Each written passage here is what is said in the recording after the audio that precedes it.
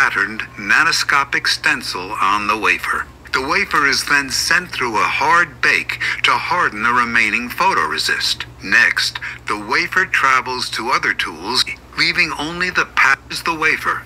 The photoresist is weakened. The wafer then goes to the developer and the weakened photoresist is washed away, leaving only the patterned nanoscopic stencil on the wafer. The wafer is then sent through a hard bake to harden the remaining photoresist. Next,